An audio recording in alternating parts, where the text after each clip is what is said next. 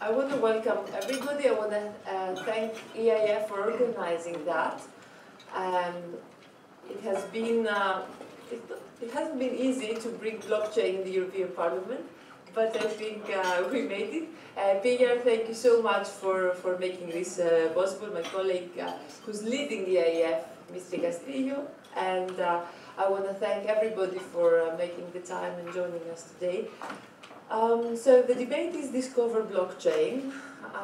We have a lot of MEPs attending, and it's very interesting because our speakers now have the mission to educate us, because we're starting a bit of legislation, resolution, so it's going to be interesting so that we don't stop the innovation, but we will accommodate it.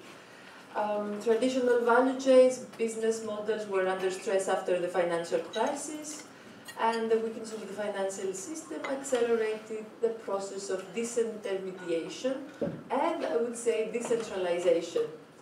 I wouldn't say it's too much against politicians. I would say, though, it might disrupt a bit the banking system, the way we know it, at least the intermediaries to the banking system. I was yesterday at an event in Paris with many associations of banks and government, and I would say I was the most positive one. I hope I'm not the exception today. So I do believe Bitcoin was just the early manifestation of a new economic idea, which is challenging the monopoly of the state in the issuance of money. The DLT, also distributed ledger technology, that underpin cryptocurrencies, is even wider than blockchain and Bitcoin, but I think we will also have this one addressed and explained by our speakers.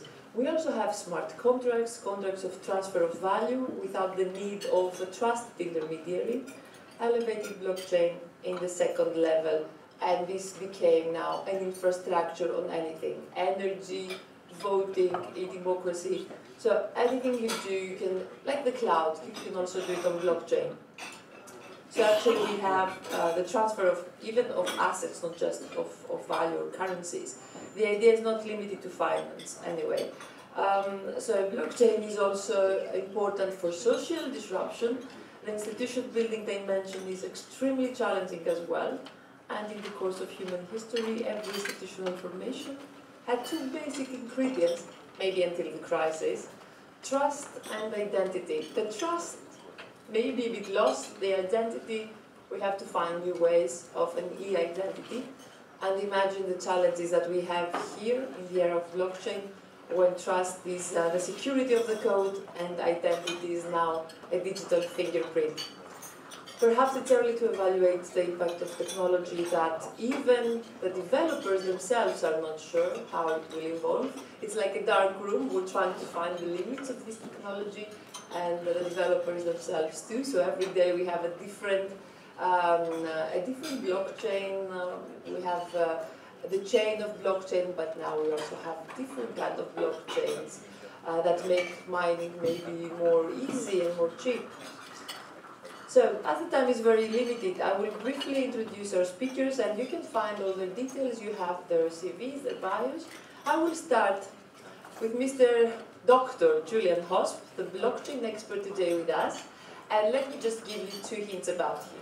He started kitesurfing, and he's ending having a fintech company which transfers immediately all your cryptocurrencies into real money. So you can actually buy anything, actually. I don't even know if you have to change it. I think you can directly go and make buy anything you want with this card. Thank you so much. The floor is yours.